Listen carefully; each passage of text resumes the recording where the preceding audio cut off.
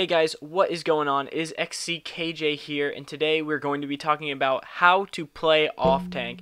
This is a very important role to talk about. I don't think it's as straightforward as a lot of people seem to think that it is, or it's not as straightforward as the other roles are. That's a better way of putting it. But before we do get into the video, make sure to hit the like and subscribe button. It helps a lot for me in the algorithm and everything like that. So thank you guys. So what makes an off tank an off tank? I think that there's four things that make an off tank an off tank. First off, of course, it's health, CC, damage, and shields.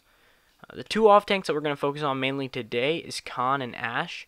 I'm going to focus on them because Ashe is a more aggressive off tank, where Khan is more passive but still has a potential to be very offensive without a doubt, especially if he has his ult, depending on the map. Right now, I'm going to go to an overview of Serpent's Beach and just kind of talk about exactly what flanks you're going to be holding, how a game of Serpent's Beach would look out in the ideal world. Of course, people are going to say that there's certain situations where this specific thing won't work out, but for general, if you're just trying to learn the role and figure things out, this is going to be very helpful for you, and even for an experienced player to kind of just be like, I wonder what other people are doing differently. This is just me watching a lot of other pro players and seeing exactly what they do, and even a little bit of pro Overwatch players, how they play off tank, and taking some of that and bringing it into this game, because some stuff can still go hand in hand. So here we are on Serpent's Beach. Let's assume that we are on this side right here and the enemies are on this side right here. So the game starts and you're going to first assess who's on their team. So if they have snipers, you'll maybe deal with it a little bit differently than most damages, but for the most part you're going to be doing the exact same thing. So when you first initially push up, you decide whether you want to hold the sundial side, which is this side, or the fall side, or stair side, or whatever you want to call it. I like to typically go on the waterfall side, just because this is where people get onto both of the bridges that shoot over the point.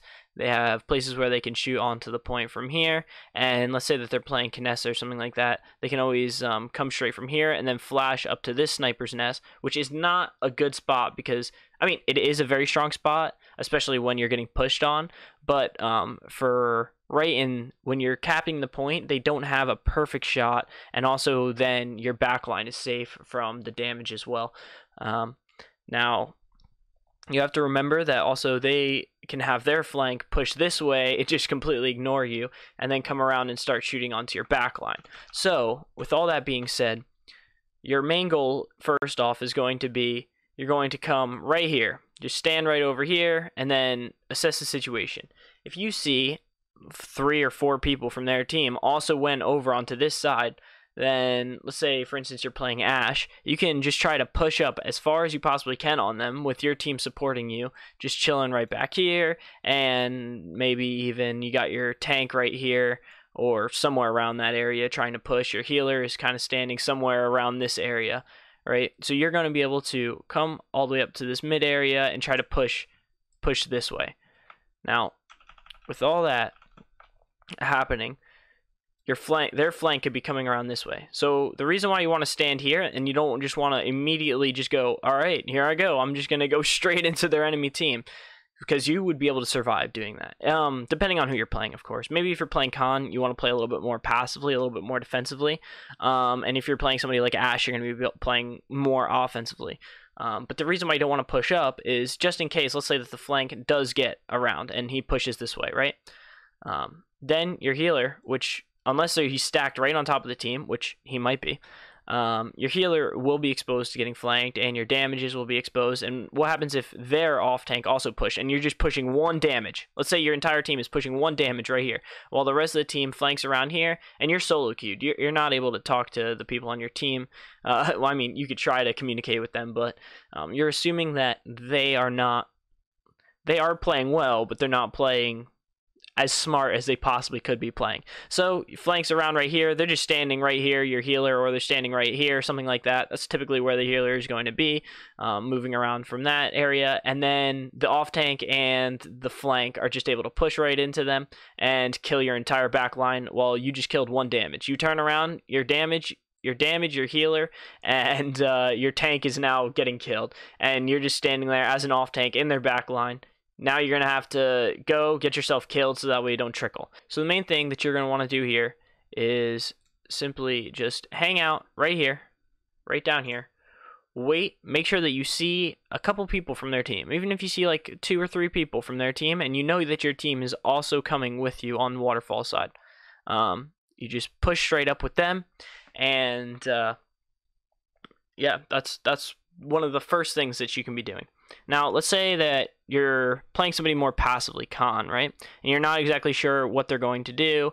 Maybe you have your ult. You've already done 1-1. You at first just tried to zone them off up here. Another nice thing about standing up here is if you don't push straight down, you could just stand on top of the bridge, right?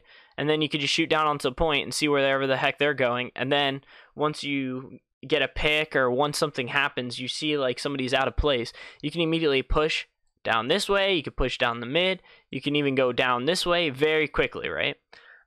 So it's a great spot to be standing. I love, even when I'm playing damages, I love standing on top of this bridge. That's just a little side note. Let's say you're playing Khan now, right? And the point is you have your ult. You're going on to, you've ended the round with your ult.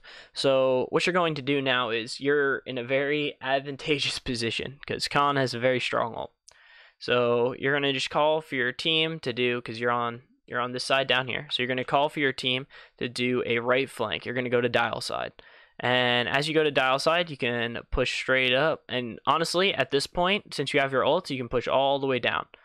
Now, what you're going to be able to do when you push all the way down is pressure their entire team. They have to answer you because their healer is going to be, whether their healer's here, or even if their healer is standing really far back, even if they're there, you are threatening their healer with your ult. You're threatening any of their damages with their ult, and then you're just going to be able to push super hard on them because you have an ult. You're going to be able to deal with that person quickly, all right? And in the early parts, even if let's say they run down your team here, you called for a flank this way, so your entire team is down this way now. So they're going to come around. They're going to be right here. Your tank's going to be on the point, probably, or they're going to have push with you. Hopefully they push with you. But even if your point tank is right on the point, right? Maybe he's fighting. Hopefully your healer is standing somewhere right around here. You got your damages over here with you. So you're not going to lose anything from this. You're going to have your ult, just be able to chuck them straight off the edge and then apply pressure. Now, you're just going to keep on standing in this spot. You maybe can get to come up here, just zone them off, get people to do some demounts. Very strong. But you definitely do not, as an off tank, I see this all the time. This is basically, can be summed up, everything I just said can be summed up in one thing.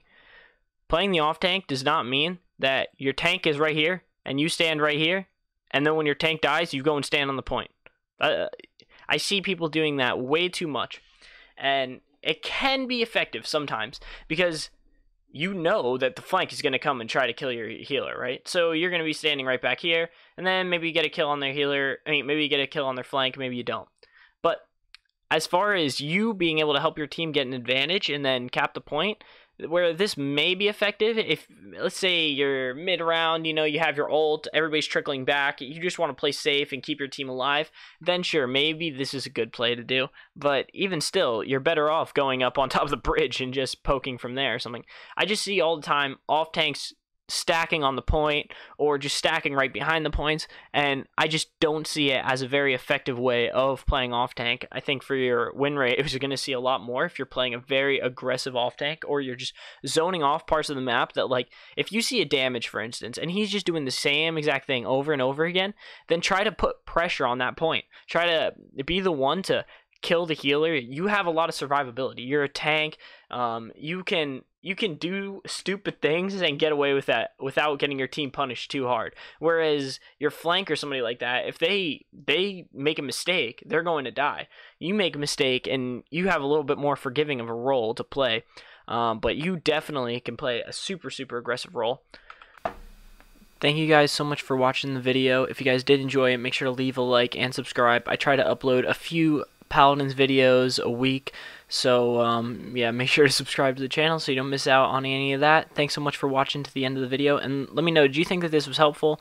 Did you agree with what I was saying, disagree with what I was saying. I love to hear what you guys have to think, positive or negative. But anyway, see you guys in the next video. Peace.